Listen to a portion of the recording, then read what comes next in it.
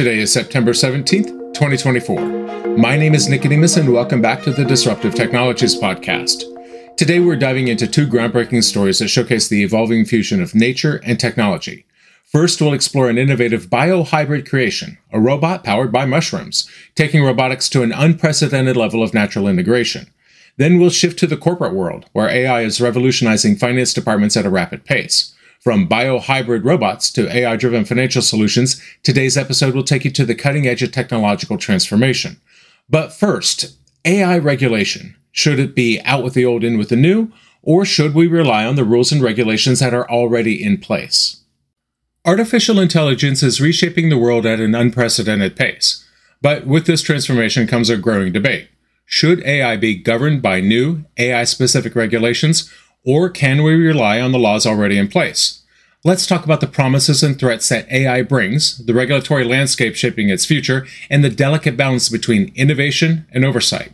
Now, AI has already demonstrated immense potential. By assisting workers, it can enhance productivity and raise real wages. In sectors like retail, healthcare, and education, it helps utilize vast amounts of data to improve outcomes. Yet the risks are equally significant. Deepfakes, privacy violations, unappealable algorithmic decisions, intellectual property theft, and fears of massive job losses. The conversation about regulation is growing louder. OpenAI's recent release of models capable of complex reasoning and calculations only accelerates the need for a framework to control AI's power. The Senate committee in Australia is about to publish its findings on AI's opportunities and risks, and various proposals are circulating, including AI guardrails for high-risk settings. These would function as checklists to ensure that developers consider safety standards.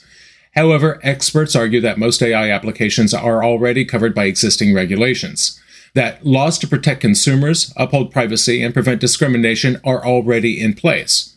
According to competition and consumer protection specialists, it might be wiser to adapt the existing laws rather than creating entirely new ones focused solely on AI. Australia's well-established regulators, such as the Competition and Consumer Commission, the Australian Information Commissioner, and others, already have the tools to handle AI-related issues. The question remains, is this enough? Proponents of using existing regulations point out that AI, while transformative, doesn't necessarily require an overhaul of legal frameworks. For instance, laws against deceptive business practices already apply to AI-driven scams. Anti-discrimination laws already apply to biased algorithms. Instead of layering on new, potentially stifling regulations, governments could focus on improving the laws that we already have and empowering regulatory bodies to test AI applications under current standards. This approach would provide stability for businesses and clarity for consumers. It would also prevent innovation from being stifled by overly restrictive AI-specific regulations. For example, applying rigid rules on AI in sectors with little risk would create unnecessary hurdles without adding much protection. However, it is clear that some situations may demand specialized oversight. For instance, industries such as healthcare, autonomous vehicles, and even financial markets require regulations to account for AI's unique capabilities and risks.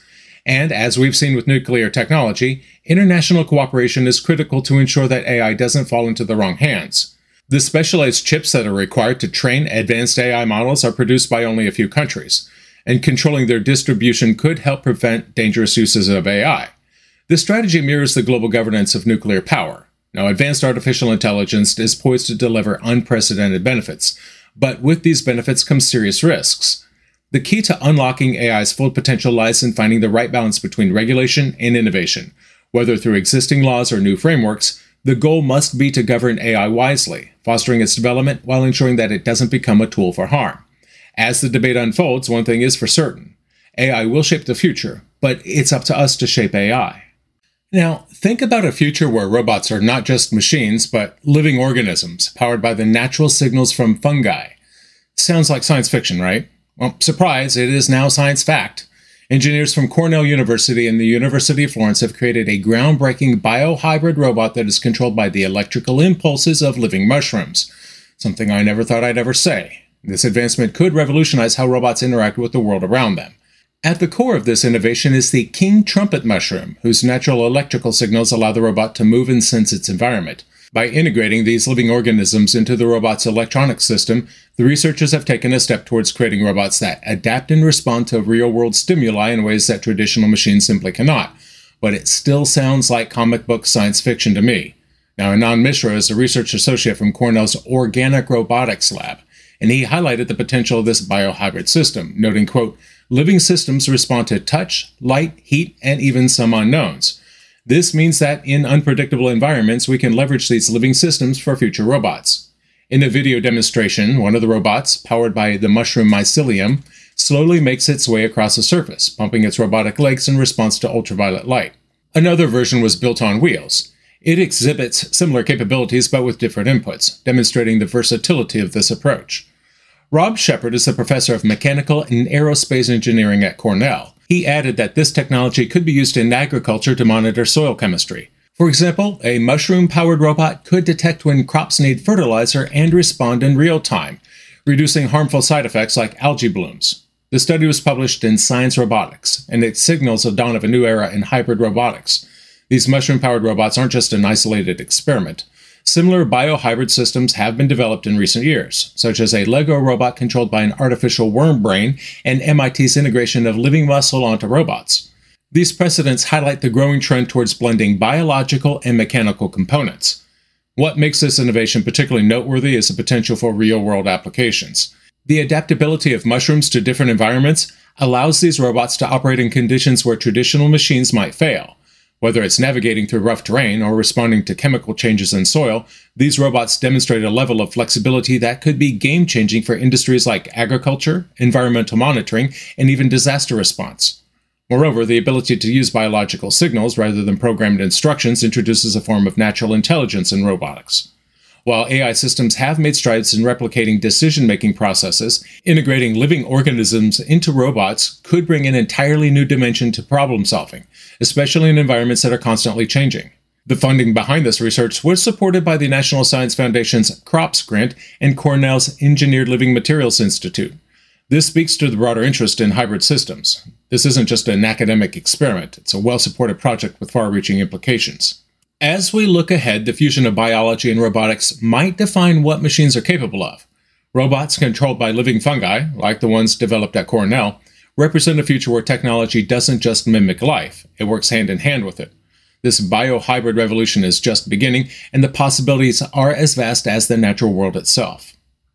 The rapid rise of artificial intelligence in the business world continues to shake up industries, but one sector was notably lagging behind: corporate finance. That, however, is changing fast. In just a year, finance teams have nearly closed the gap, significantly increasing their AI adoption. Now, what's driving this surge, and how might it shape the future of corporate finance?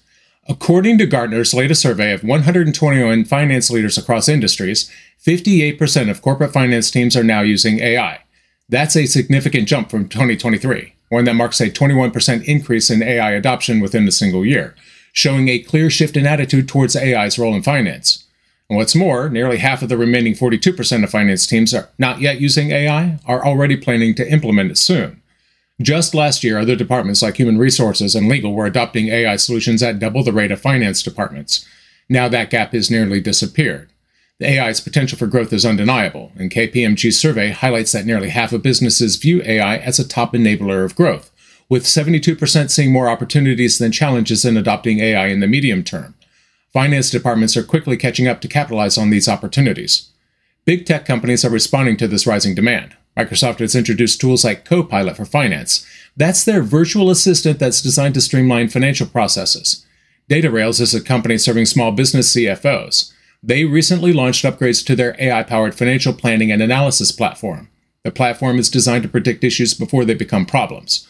With finance leaders growing more optimistic about AI's potential, many are looking to solutions that can automate tasks like anomaly detection and intelligence process automation. But why has finance been slower to adopt AI compared to other departments? One reason could be the traditionally conservative nature of finance, where risks are carefully weighed and decisions are driven by accuracy and compliance. As AI technology has matured, however, its practical applications in finance have become clearer. Solutions that can automate processes, detect errors, and even predict future financial challenges have become more accessible. Off-the-shelf AI tools are now widely available, and that availability makes it easier for finance teams to implement AI without the need for extensive customization. The stakes are high, though. While AI promises improved efficiency and cost savings, not all AI projects deliver the anticipated results. Studies show that many AI projects fall short of their expected business value, with only 31% of the revenue lift being realized. Gartner has warned that generative AI, for example, may soon enter a phase of disillusionment as companies find it harder to achieve the breakthroughs that they initially hoped for. This raises the question, how can finance leaders ensure that their AI investments pay off? One key factor is sustainability. AI projects must not only solve immediate problems, but also adapt to changing business conditions over time. For finance teams, this means looking for AI solutions that can scale and evolve as the organization grows. Another consideration is the financial impact of AI. Beyond short-term gains, companies must evaluate the long-term financial benefits of AI, ensuring that these technologies improve the bottom line and help the organization run more efficiently. AI is no longer just a tech buzzword. It's becoming an essential tool for corporate finance teams looking to stay competitive. As finance departments embrace AI to streamline operations, predict challenges, and automate repetitive tasks, they're not only catching up with other departments, but positioning themselves as key drivers of business growth. The road ahead, however, demands careful planning, sustainable solutions, and a focus on long-term value. For finance leaders, the question is no longer whether to adopt AI, but how to do it in a way that delivers lasting impact. Thank you for listening to this episode of the Disruptive Technologies Podcast. As we wrap things up, don't forget to like, follow, and subscribe so you never miss an update. We'll see you next time.